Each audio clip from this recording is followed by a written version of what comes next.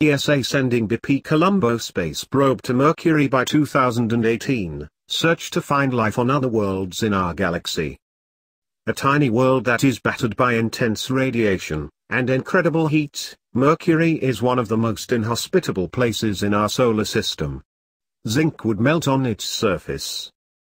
Yet this scorched planet is set to play a crucial role in one of science's most important quests, the search to find life on other worlds in our galaxy. Astronomers believe that Mercury's proximity to the Sun could provide them with crucial insights about the prospects of finding worlds that can support living organisms. And they hope these insights will be revealed by BepiColombo, a European-Japanese probe that was unveiled to the public last week at the European Space Agency's Research and Technology Centre in Noordwijk, the Netherlands. The 7-metre-long, 4-ton spacecraft is one of the most complex space missions ever built and one of the most expensive. It cost €1.6 billion to construct, and is set for launch in October 2018, when it will begin a 7-year voyage to reach its target, and begin its study of this mysterious world. The importance of its task was underlined by Mark Kooren, the European Space Agency's senior advisor for science and exploration. We have detected planets, known as exoplanets, that are in orbit around other stars in our galaxy, and some have been found to lie in potentially habitable zones that we think are not too cold and not too hot to support life, he said. Crucially, however, most of these promising exoplanets are in orbits that take them very close to these very cool stars. In terms of heat, you could safely orbit close to a cool star, but there may be other dangers lurking there. And that is why Mercury is so important. It is much closer to the Sun than any other planet in the solar system. It should have very important lessons to teach us. Mercury's proximity to the Sun, its orbit carries it, on average, about 57 million kilometers from the Sun compared with Earth's 149.6 million. Is a key issue, astronomers stress. Until they understand conditions that affect planets that orbit very close to stars, they cannot be sure about their potential to support life. In particular, other forms of radiation could still pose a problem for such planets, such as ultraviolet radiation. This point was made by G. Murakami, of the Japanese space agency JAXA, which collaborated with European space engineers in the building of BepiColombo. Ultraviolet radiation could be much stronger in these worlds, and we need to study a planet in such circumstances, and Mercury fits the bill for that perfectly. The crucial point, Kooren said, is that scientists cannot be sure just how habitable an exoplanet is until they understand conditions on a world that orbits near a star. Hence the importance of Mercury. However, the little world, the most cratered planet in the solar system, offers other important goals for science. Another mystery that astronomers hope to solve is the puzzle of Mercury's magnetic field. It is the only rocky planet in our solar system, other than Earth, that has one, though it is about 100 times weaker than ours. However, studies by the US probe Messenger, which orbited Mercury between 2011 and 2015, discovered that this field is offset from the planet's center by about 500 kilometers, an astonishing amount for a little planet. In fact, most theories about the formation of our solar system suggest that a tiny world like Mercury should not have a magnetic field at all, so we are facing a real mystery, said Kooren. We cannot claim we understand how our solar system formed if we cannot explain why Mercury possesses such an anomaly. We have real theoretical issues to resolve, and hopefully BepiColombo will let us do that. In addition, BepiColombo will seek out regions, in high latitudes, where its predecessor Messenger found evidence of water ice inside the unlit walls of craters.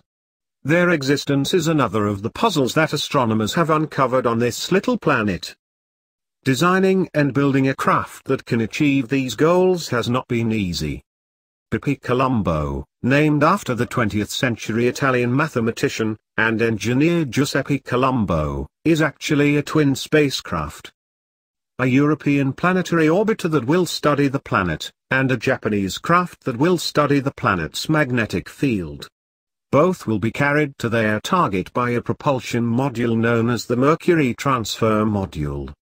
The mission was approved in 2000 by the European Space Agency in collaboration with JAXA.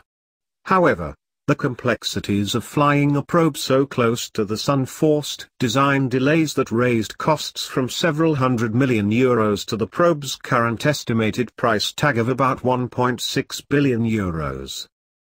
It also triggered years of delay in building the satellite. Indeed, the project came close to termination when several member states, including Britain, urged that no extra funds be made available after costs overran to several €100 million. It took weeks of complex negotiations to save the project. The main problem facing BepiColombo was that the mission's principal orbiter has to be flown so that it hovers over the searing hot surface of Mercury while the Sun beams down on it. Solar radiation is 10 times the level on Mercury than it is on Earth because the planet is so close to the Sun, said Mauro Patroncini, of Thales Alenia Space Italia, which built much of the probe. At the same time, Mercury's surface is so hot, about 430 C, that it generates a massive flux of infrared radiation and heat of its own. Essentially, the satellite will be grilled on both sides, the Sun on one and Mercury on the other. We thought we could deal with that with conventional techniques when we were designing the craft, but realized in 2006 that we would have to develop new technologies, including temperature-resistant coatings and insulated instruments, to stop the craft overheating violently, said Patroncini. That is what caused the delays and cost overruns. The danger of overheating was endorsed by ESA project manager Ulrich Rieninghaus, who also stressed the problems that lay ahead for the mission. We're flying into a pizza oven? We had to test materials at different, very high temperature regimes, sometimes with very unwanted results. Hence the delays in launch. Constructing a craft that can endure such hellish conditions has proven to be a grueling business.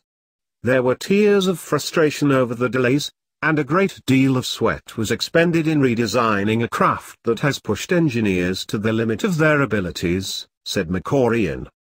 Then there was the construction race after all the delays. BepiColombo has sheets of tough insulating material that has had to be sewn, by hand, into position in its sun shield and other parts, he said. A colleague went into the probe's assembly area one morning and found blood spattered beside it. Another member of staff had stabbed themselves with a needle overnight as they stitched up the thermal blankets. So you could easily say that blood, sweat and tears were expended in getting this mission ready for launch. BepiColombo is a probe of many parts, a massive sunshade, a planetary orbiter, a second orbiter that will study the planet's magnetic field, and a transfer vehicle that will carry these various components to Mercury after the mission's launch on an Ariane 5 rocket from Europe's spaceport in Kooren, French Guiana, in October 2018. The craft will weigh more than 4 tons, including 1.4 tons of propellant that will be used to power it on a complex journey round the solar system en route to Mercury. The trip will take 7 years, and will involve making 1 flyby of Earth, 2 of Venus, and 6 of Mercury in order to position the craft when it reaches its destination in 2025 in a way that makes it easy to slip into orbit around the planet. We could fire BepiColombo straight at Mercury and it would get there in a few months, but we would have to use all our fuel decelerating to reach the planet at a reasonable speed, said Mark Kooren, the ESA's senior scientific advisor. That is why we are taking the slow way. Once in orbit round Mercury, the transfer vehicle will release its 2 orbiters. The European craft will map Mercury while the Japanese craft will hover further from the planet and study its magnetic field. BepiColombo is designed to operate for 1 year, but with the option of running for a second. Privately, ESA officials hope they will get up to 3 or 4 years out of the craft.